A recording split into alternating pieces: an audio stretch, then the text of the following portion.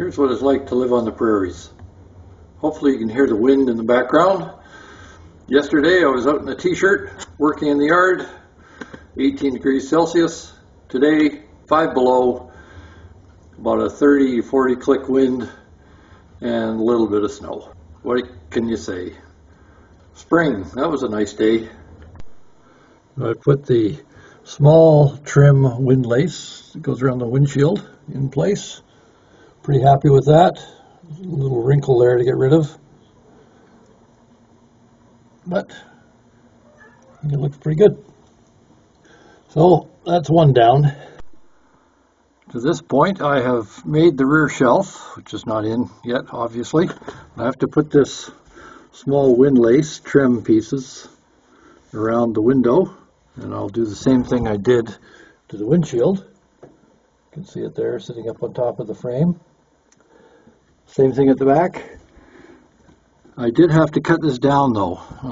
For some reason it was about 1/4 of an inch too wide and this stuck out, so I'm not sure how that happened, but that's part of being a neophyte. So now I'm just stapling it in place, and then I'll put the trim on after I put in the rear shelf.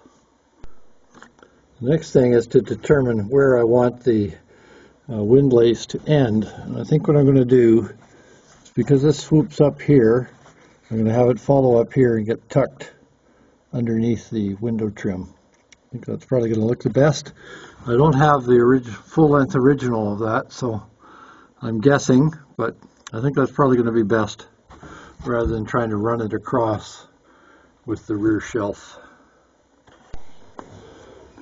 So I'm starting to put it in, got it most of the way around, got some more straightening to do. So I've raided this tweezers from my wife's makeup bag. She doesn't know that yet. And I'll try and pull these pieces out that are stuck in here, and then try and straighten out the rest of it. And I'm hoping this straightens with some shrinking. Tweezers is definitely the way to go. Very good for getting in there and smoothing things out. I did have to pry this part forward a fair amount to get this out. It was all tucked in inside because there's a retaining bracket there that hooks up into the frame, and it was grabbing the wind lace or the trim piece. So this is all nice and smooth through here. Ignore the headliner for now. I'm going to shrink that. That is all getting straight. So this part I haven't done yet. Show you what the tweezers is capable of. I'll be pulling all those pieces out now. My apologies for some of the lighting. I can't turn on the shop lights because they shine through the window and it ends up with a lot of glare. So you can see this piece is sitting through here. Okay, that I'm going to have to loosen first before I can pull it out. I'm trying to grab the rope. That one's tight up in there. Do some loosening here. Be careful not to wreck the fabric with the tweezers, because it is,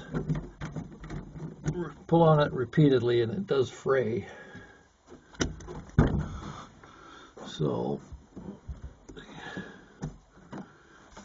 I can pull that with my fingers, so I can pull that with the tweezers, make it even. See if I can change the lighting a bit here. Looks like it's better for the camera, not better for me though. There we go.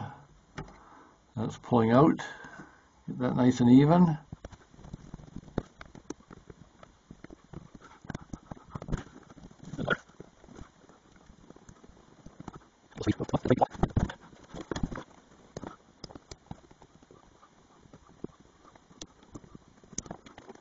I'll cut those off later with a razor blade, I think. Again, the hook underneath is holding that in, so I'm going to have to pry that free. But I think I will anchor this first so it doesn't pull. The awl is very handy for this, finding the screw hole.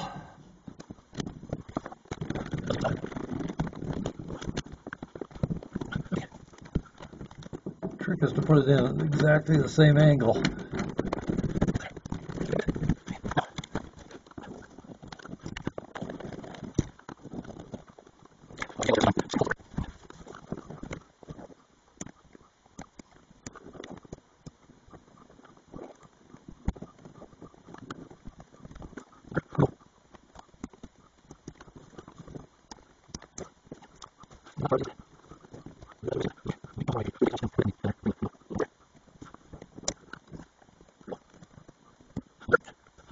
Getting close to being perfect enough.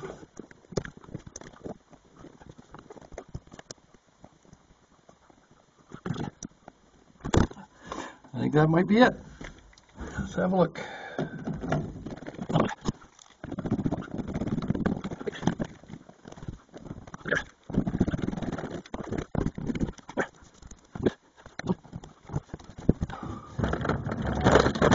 My apologies, just tipped the camera and away it slid.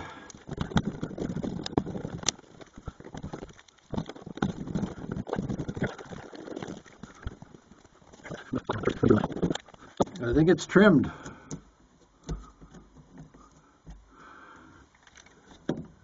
Headliner is the next challenge, getting the sags out.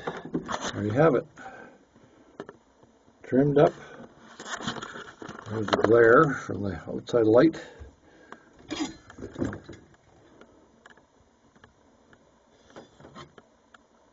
Just look at the windlass so far. Ignore the headliner. There's the rear shelf. And the seat, of course, forms the front edge. And here's the old grill.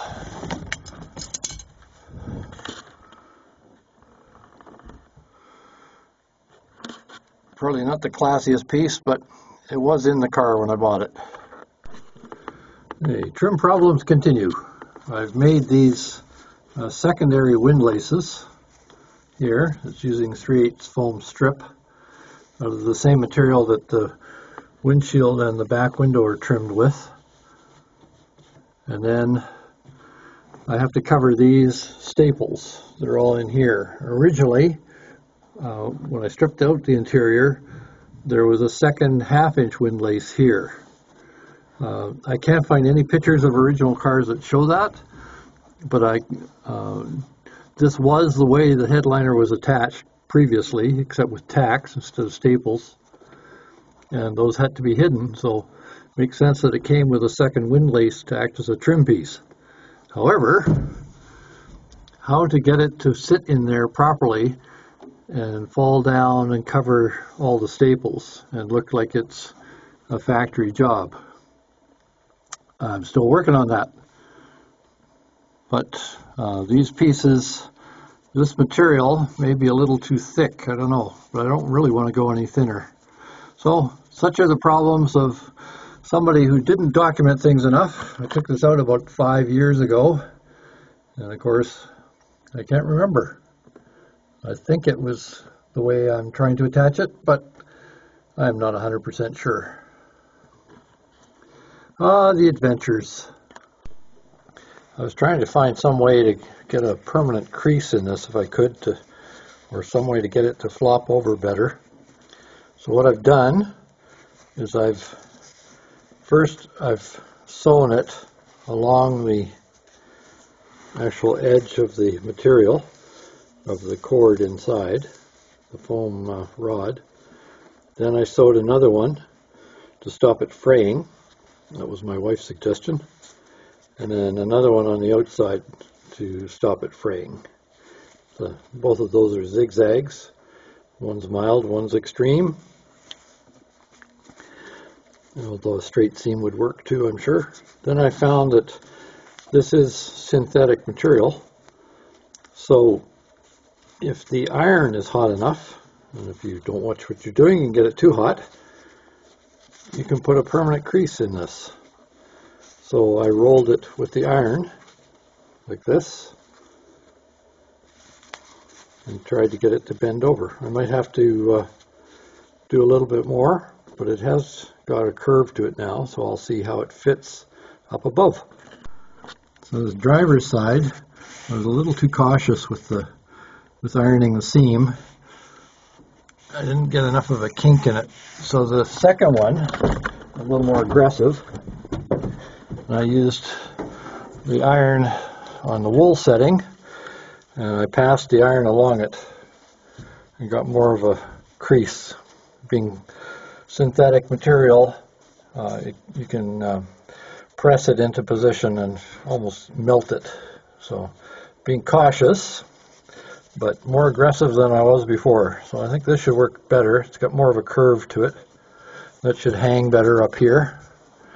If not, I will pass some thread, just a string of thread through the two pieces just to hold them together and pull it down so you don't see a gap when sitting in the seat. So that should work. One thing about having my arms up and doing this work tells me it's time for a shower. When I made these trim pieces, they go on the B-pillar. I used cardboard as the backing, and it's not strong enough for the screws for how it mounts there. So I'm going to reinforce it with some metal. Unfortunately, I didn't do that before, so I'm going to put those pieces on, and I'm going to put the staples through these holes, hammer them back like I did before. I still have to cut this one out to look like this one, and that will slot down onto the screws. So it's nice and tight, and it will hold this from breaking the cardboard because it won't be relying on the cardboard anymore. And then the top will still be held in by the switch that clamps against this portion. And there's the finished product. Staples are in, bent over on the other side, and then the slots, and that should hold it. Now to try steaming, see if I can shrink some of those wrinkles out. So I bought this hand steamer. It was about 45 bucks, I think, at Canadian Tire. Supposedly it's ready now with the green light on. Steam so far. Oh, there we go. And that's low heat, so let's see what happens. Here's some wrinkles right in here and here. I'll try those first.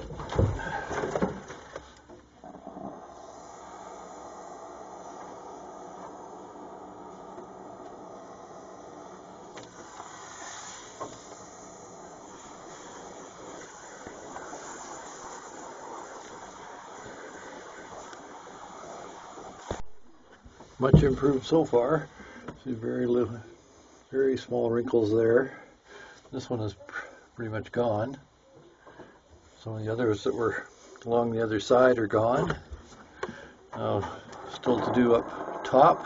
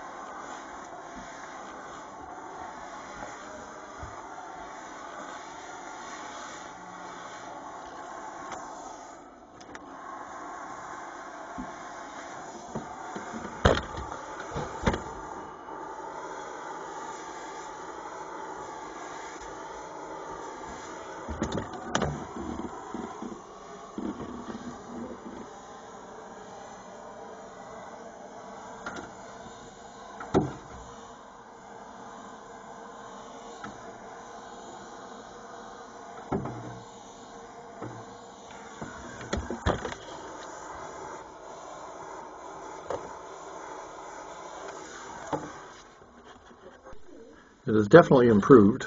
There's still some worrying parts here like this. I've just steamed that I'm going to let that sit for a bit, see if it shrinks at all. I might have to take the window frame out and retension it, which I'm not looking forward to. And then this side still has a bit more to go, but it's all getting better. My standards are such that I'm going to call this a success. There's a couple little wrinkles here and there, but I think it's quite acceptable. One there I can steam a bit more yet. But other than that, everything looks pretty good. There's one there I don't really like, but that means taking the window trim out, and I had quite a fight getting that windlace to clear the window frame. So I think I'm going to leave that, steam it a bit more, see if it reacts and shrinks. And I got a bit more to do here as far as stretching it down. Some of what was required was stretching as well as shrinking. And I think it's okay. Show you the front.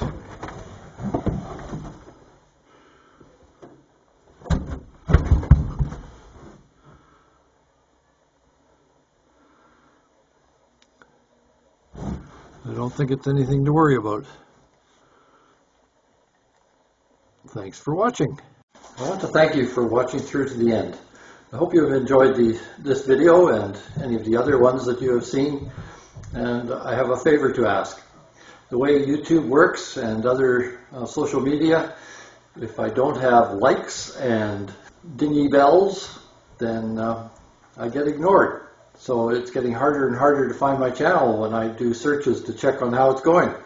So if you could subscribe or hit the little dingy bell, that would be wonderful. That would help me a lot. If you think you have some friends who might enjoy this series, I ask you to let them know. The more that YouTube and Rumble, etc. see favorites and people who are watching, the more they recommend it. It's getting so that when I even search my channel with the exact name, I end up down the list, and they're putting other sites before this one.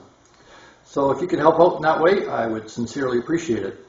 To this point, in the 6 months or so that I've been doing these videos, I've received one comment, which tells me that not many people are watching. The most popular video I've had is about 250 people. So I'm not complaining, and I do hope this is helpful. I would like to see more people watching. It would help to encourage me in these efforts. And the one comment I did have, though, was positive. So in that regard, I'm running a 100% positivity rate. Thank you.